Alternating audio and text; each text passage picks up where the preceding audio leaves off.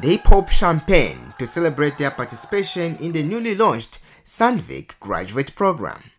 Sandvik Central Africa and NORTEC have signed a memorandum of understanding to support the new SANDVIC graduate program at this training center to promote skills that meet latest mining industry requirements. So there's going to be lots of mechanics, electrics, hydraulics, automation, state-of-the-art technology, automation, which is the future of mining. So they're going to be learning that.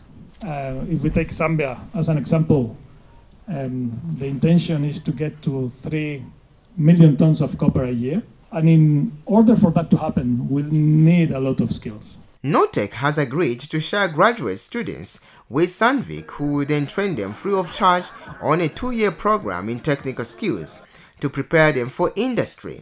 This exchange will ensure that we remain the forefront of our disciplines, continually pushing the boundaries of knowledge. The students will also be trained on how to service and work with SANDVIC heavy machinery being used in the mining sector.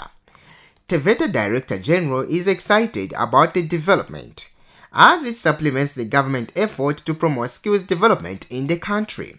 You may have heard from the budget presentations how much government has identified skills as an enabler. You cannot talk growth in mining without skills. We cannot talk growth in the agriculture sector without skills. This is not the first time SANDVIC is running a graduates program to promote skills development, and the beneficiaries are happy to be the chosen ones. I believe that every graduate is a seed with a potential to grow given the right conditions. This program is a significant investment in our future and the future of mining in Zambia. Tevarex Eka, ZMC News, Kit.